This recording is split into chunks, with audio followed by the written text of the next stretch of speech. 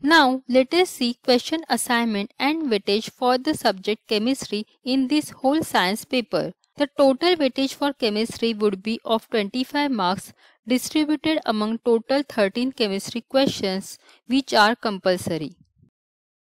In section A, total 8 marks are allotted to chemistry subject with 8 objective questions of 1 mark each. These 8 chemistry objective questions comprises of 7 MCQs and 1 assertion reasoning question.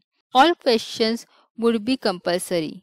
Question number 1 to question number 7 will be chemistry MCQs and question number 17 will be assertion reasoning question from chemistry. Then in section B, 2 marks are allotted to chemistry subject. There will be 2 chemistry questions out of which you need to answer any one. Question number 21 will be the chemistry question of 2 marks with internal choice. In section C, 6 marks are allotted to the subject chemistry wherein 2 short answer questions with 3 marks each have to be answered. Both the questions will be compulsory.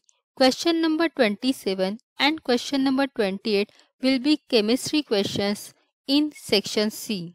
In section D, 5 marks are allotted to chemistry subject wherein you will be asked one long answer type question with internal choice. That means there will be 2 questions out of which you need to answer any one. Question number 34 is chemistry question with internal choice in section D. In section E, there will be 4 marks allotted to the subject chemistry. Here, one case-based compulsory chemistry question of 4 marks will be asked.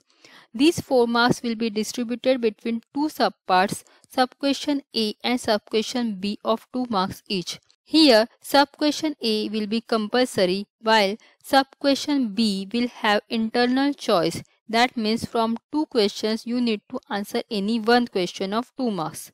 Question number 37 will be that case-based question for chemistry.